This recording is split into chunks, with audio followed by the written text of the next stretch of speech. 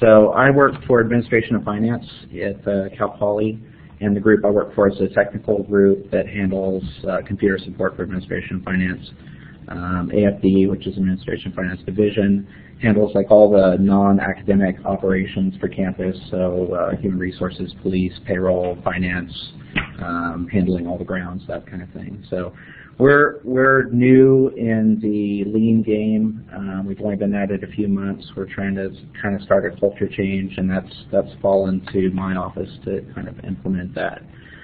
So we, as part of that, we're going out in different directions, and one of those is to bring Eric in for Kaizens, both to help us improve individual processes within our area, and also to grow leaders and hopefully have somebody a couple people within our area who can run Kaizen events themselves. So we just recently ran one for a process that kind of rose to the top of something that we'd like to change, which was our employee intake process. And so this process is every single new person who comes to Cal Poly who's going to get hired, what's the process that they go through, and how they end up getting to work and how they get paid. And this process was something that there's several paths in it. There's staff, there's employees, there's faculty, there's students, there's temporary faculty. So we kind of had to choose one of those, and the temporary faculty piece was one that had unique challenges that we felt could be used for some of the other processes. One of the challenges we had as well is that we have two paths for new people. Some staff and management go through human resources, and everybody else goes through payroll. And so we're looking at two different processes, both of which had a lot of overlap in them, and trying to figure out a way of how to apply sort of this lean manufacturing concept to a business process. So we had some help from some MBA students who did a Prezi presentation for us, and so I'm going to walk through this. So this was the Team 7. They put this together for us, and they did a pretty good job. They also helped out in the Kaizen. So this is a little bit of the background again. It's the face of Cal Poly. We wanted to provide something better for each new employee that came in, and what we found was that the impression that we're giving new employees. How many people are employees here at Cal Poly? So some of you have been through this process, and if you remember what it's like, they hand you this giant stack of papers. In human resources, they were handing out over 35 different pieces of paper, and in payroll, it was somewhere in the high 20s. And that's a lot. And then somebody walking through that process with you, taking 20 to 30 minutes, and that wasn't efficient for an employee. They're just overloaded with information. It didn't make a good impression on them. So we wanted to change that. So yeah, it was a time-consuming process. It was interesting with the information that was provided. We were looking at what information people were getting, and everybody on campus wants to add something to this process. They're a new person. We want to tell them something important. And even during the Kaizen, which ran over several weeks, payroll was approached on 3 different occasions to add something else into the process that we were trying to lean down. So we're kind of fighting this wave of information. That's a video that doesn't display well on our environment here, so I'm going to move on. So again, we decided to work with temporary faculty. We're starting out with, they had 23 different pieces of paper, and it was taking 22.5 minutes. I think that's a conservative estimate. It's probably longer than that. A lot of the forms required information, telling the person what it means, what information you're giving them, and it was just like 20 minutes of straight talking about through all these papers, and then signing your name again and again, and putting your address in, social security number, through all these different forms and processes. So we're trying to ask why are we doing this? And one of the things that was helpful in this is that Eric, I don't know how many people have been through a Kaizen. Eric has this stack of cards. It's a whack pack, and he passes them out on the tables for people. And one of the cards that came up was slaying the sacred cow. It's a, they're concept cards, and that one really was, that was the driver, because nobody had questioned why any of these documents were in this process for a long time. People had thought about it, but having process in two different places meant that it was difficult for ownership in either place to make the changes that needed to happen. So getting everybody together in a room to look at this was very helpful, and I think that particular one was successful. So this is the overview of what the process looks like. It's 30 some odd steps, and as I get down in here, each one of these steps is a form or a piece of paper that has so many fields that have to be, and I'm not sure what all these initials are, but it's how much time it took, how many fields the person had to fill out. So I'll go back here. B was number of blanks. It's a tremendous amount of information to hit somebody with on the first day. So at some point you think there's got to be a better way. So we wanted to we're Cal Poly. We hopefully can have some sort of professional process for people to come here and get hired, one better one than what we had, and so we want to set a positive tone for new people coming in. So our goals and targets, we wanted to get rid of information we didn't need. We wanted to make it take less time. In the case with temporary faculty, the payroll office doesn't always know when they're coming. They're getting hired out in departments around the university, and then they just show up. There's no advance warning, and sometimes they show up. They could be a dozen people at a time. And when each person is taking 20 minutes, you can imagine standing in a line waiting while you're behind the person who's getting talked to about it, and then you're hearing everything they're hearing.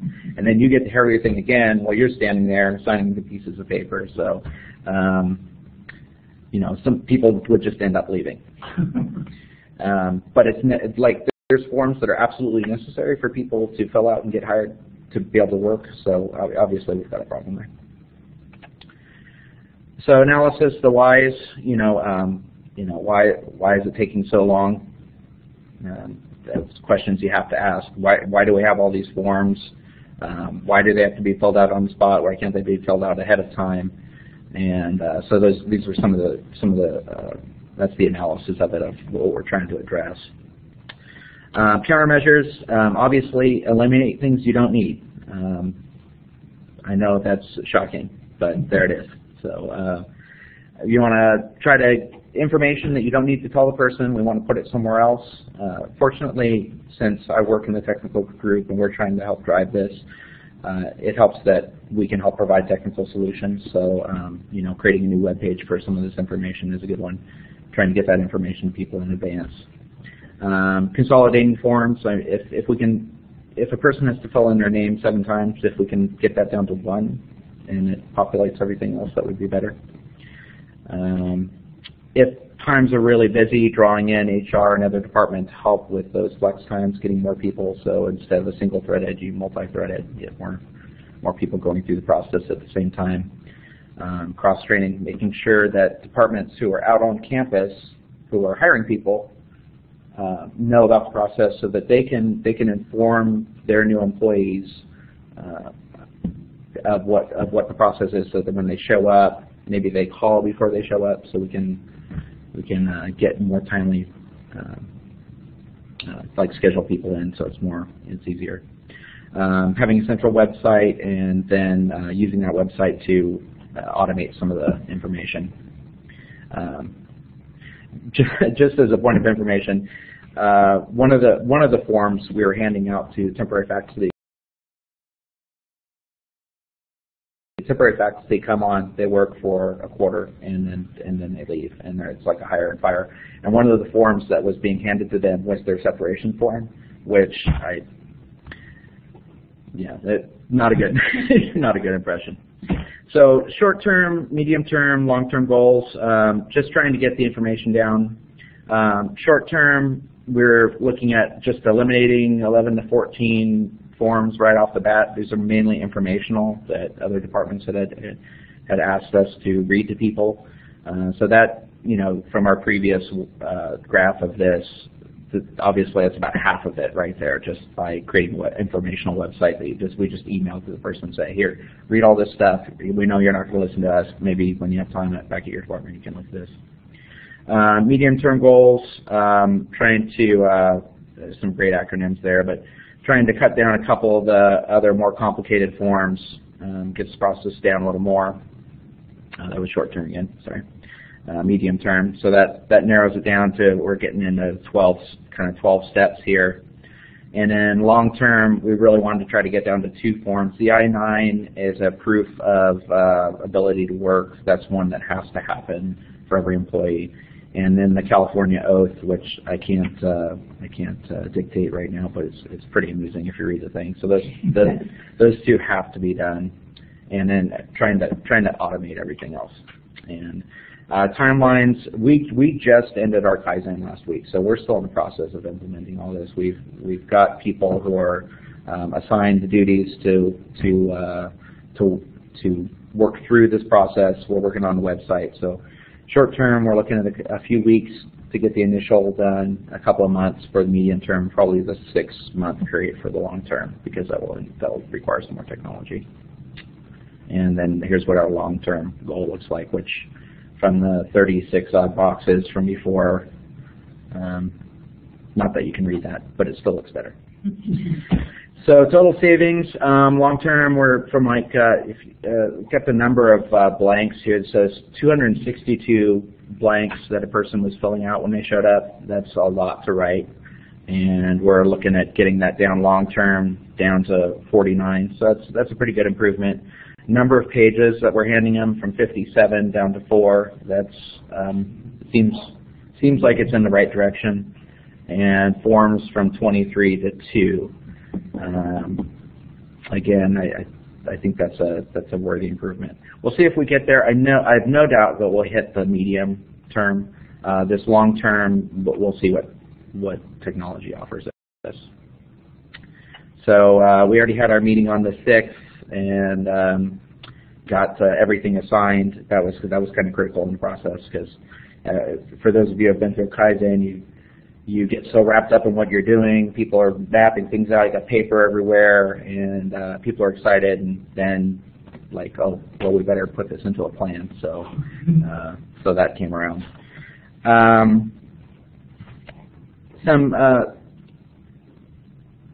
Before I go to questions, some of the benefits we found from doing a Kaizen and bringing people together, a lot of it is just bringing people together and giving them the time to think about these things. Having 2 different departments who were doing this process, no one really having ownership over the other department, afraid of stepping on each other's toes, getting everybody into a room together to say, okay, now we're actually going to tackle this, and having everybody tackle it together. There's really no substitute for that. You can't accomplish it the same way if people are all off in their own little fiefdom, especially in a political organization like Cal Poly can be, to accomplish those things. So getting those people together. From another standpoint, just the fact that we're getting people together for 12, 14 hours over a several-week period, we get benefits from that, right? We're trying to change this one process, and changing that one process is a worthy goal. But we're also giving essentially 16, 18 people training in how to think differently and all think the same way about how to change something. So then they take that thinking back and they go back to their department so they can apply that to other processes and hopefully inspire other people. One of the other things that I think is very beneficial for this, because we're bringing in outside eyes, we bring in people from other departments within the division, and even within the division, we have about 450 people in our division, and different departments don't, just over time, they maybe don't trust each other. They don't understand the challenges that the other departments face. So by bringing those people in, and they see the challenges that somebody else is facing, that develops empathy within the departments, and that goes a long way to getting the division to act more in a unified way. And then each department faces very unique challenges, and facing those challenges, they develop strengths to overcome those. And so by having other departments in, those departments then get to see the strengths that this other department developed, and that's something they can also bring back, amongst the fact that it's, again, like 16 hours of training, there's 14 hours of training, and how to think differently. And so it's a start for us. It's one area we're going down with Kaizen. We're trying to do some other things as well for business process improvement to kind of create a culture change within our group. But it's and I've got people excited, and that's good. But we still, with no question, we've got 4 or 5 solid. There's so many processes that we can improve. But having a successful one will hopefully help us set up for future ones. So that was what I had. So any questions, comments? So that's didn't bring fruit or tackling vegetables each type of to throw at me, different so that's onboarding good. processes. Yeah, we actually, Tackling each type of different onboarding processes. Yeah, we actually, HR is already, they've already started to try to take a look at that. They're looking at their pack, which in the Kaizen, one of the ladies in HR, she was saying how payroll had a stack of paper, but HR had a weapon. That's what they call it, because it was in a folder, and it's sizable. So they're cutting through that at the same time. And in this, we're also trying to decide, and I think we have management buy-in for this, that the process is no longer going to go through both departments. Everybody's going to go through payroll. So then you have one place, and they have a better physical setup for it. So that way, if changes need to be made along the way in an agile way, then it's easier because you have a single owner. So that's where that's going. maybe that was a couple of forms that was really right, sorry. If you want to repeat the question, just to... Sure. The question was, we're down to a couple forms. Are they giant? No, we didn't just take all the forms and make them into a 50-page form. I really like that idea. That would be really quick and easy to implement. But yeah, the I-9 is it's interesting. One of the challenges with the I-9 is that you used to have to fill it out within 3 days of employment. Now it's the same day.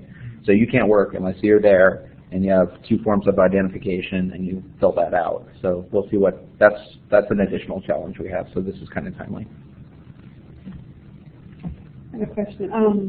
You had mentioned that this process had been, because of the touch point with new employees, that people were adding onto the process, and that payroll actually had that occur to them, through the process where people are still trying to add. So how is the team going to address that as that continues to happen, where that people want to take advantage of that touch point? How is the team going to respond to those new inquiries? Right. So I'm going to repeat that for the people who are. So the question was, how do we stop the flow of new people wanting to add information to this process? And for your group, it's interesting because you have the portal change password for your. It's happening right. Right now. Everybody wants to add something to that, so it's very similar. So for informational forms, since there's going to be a website that's a single point of information, a lot of information would just be added there. And that doesn't change the process that the person has to go through on the spot, so that's pretty easy. For other things, unless, it's always about how are you going to gracefully tell the person, no, you can't do that. So they're gonna have to develop a way of nicely saying that, still providing customer service, but they'll have to draw the line on some of it. And what they've gotten down to is just the things that are mandated. So by saying we're only doing mandated things, that's a way to help say no. So there's a question here from Keith. How are you going to measure if your customers are seeing an improvement, are happier or better? First impression of Cal Poly. We didn't talk about measuring customer satisfaction from this, but a lot of the departments in the division do customer satisfaction surveys that go out to constituents on campus. That would be one way we could do it, though I don't think that was discussed. If they leave with a smile on their face instead of their shoulders slumped. I think it was like a smile and no parking ticket. Yeah, smile and no parking ticket. Yeah, because they get you quick on campus. I hope you all put money in your meeting. There's another one here. Does the process need to be run one applicant at a time? Aren't most of the forms the same for everyone? Hancock-based schedule groups. So there is some group scheduling. That's something that HR does when you know that people are coming. It works with staff. If you have 4 or 5 staff all coming the same day, you can schedule them together. If you have a dozen temporary faculty show up at your door, and they're all 5 minutes apart, that's very difficult to do. So that's where we're trying to reach out to the departments, the hiring departments, so that they'll tell payroll when they're sending people so that they can do that very thing and get people in a room and explain it once without the 50-page form. Is there a term you can substitute for Kaizen? I'm familiar with value stream analysis from the steering committee and a rapid improvement event, and after the event there's actual change. So you haven't seen change yet, is that correct? Yeah, we're implementing the change right now, yeah. So we're, in my understanding, would Kaizen fit? Sure. So Hit that one, Eric. So Kaizen, all that means is identified some issue or problem that you want a bunch of people to address. And I guess you could form, any place in the process. We're actually talking earlier today about what would be the sort of the ideal situation. And to me, the ideal situation is you'd have some sort of company strategy that's been well defined. You'd have major breakthrough areas in the current year that you're trying to make progress on. And out of those major breakthrough areas, you're trying to identify, okay, what kind of Kaizen events do I need to have in order to make those improvements? And as Troy was saying, and I think as some of these other people have experienced, the magic of the Kaizen is a lot of it's just about getting the right people in the room together and giving them the actual time to address an issue that they've been feeling the pain for so long, but they think it's only them, or they think they have no power over fixing it and making it better. And you say, no, you can actually make it better. So at the end of that, is there a result? I mean, can they gain a result at the end of that particular session? It's possible. We usually try to identify sort of the quick and easies, okay, and the things that we're going to do different. Sort of walking out of the meeting. A lot of times, though, that at least our experience has been at Cal Poly in these 12-hour formats, we just get to the point where we identify a plan of action at the end, and then we're going off to actually implement afterwards. And then the trick for us is to try to figure out how do you do the effective follow-up and make sure these things are implemented. So that was what was so good about that meeting. Was it last week was when you get to the end and you actually do have like the names and the dates, and and you said you're going to do this when, and we can call you up and ask you, well, did it really happen? We will always end our Kaizen with what we call a tactical implementation plan, which is exactly that: action, who, when. So no one walks out of the room until that thing is done, and every actionable step is identified with the user. And that's what we call it. That's kind of comes. Right. Always walk out of there with a plan or an action item list, man, because otherwise you're just wasting that 12 hours. I'm gonna say we've sort of hit the time limit for the virtual portion, so I'm going to get out of virtual mode here. Thank everybody who's been watching. I really appreciate it.